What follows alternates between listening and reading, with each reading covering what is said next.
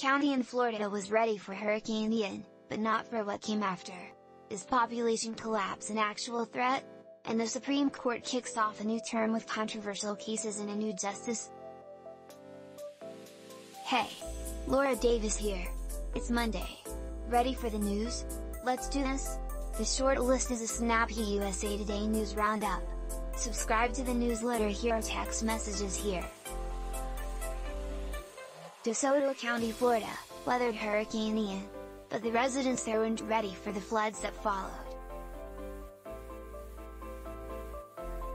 A day after Ian tore through the county of around 35,000 full-time residents nearly 50 miles inland from the coast, people were relieved to have survived the catastrophic storm largely unscathed.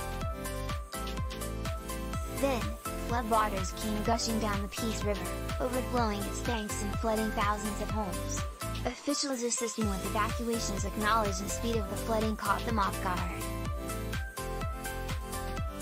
Now, it's up to Mother Nature to drop the water levels before recovery can begin. The short list is free, but several stories we link to are subscriber only. Consider supporting our journalism and become a USA Today digital subscriber today. Some highlights from today: Laura L. Davis is an audience editor at USA Today. Send her an email at laura@usatoday.com or follow along with her adventures, and misadventures, on Twitter. Support quality journalism like this. Subscribe to USA Today here. This is a compilation of stories from across the USA Today network.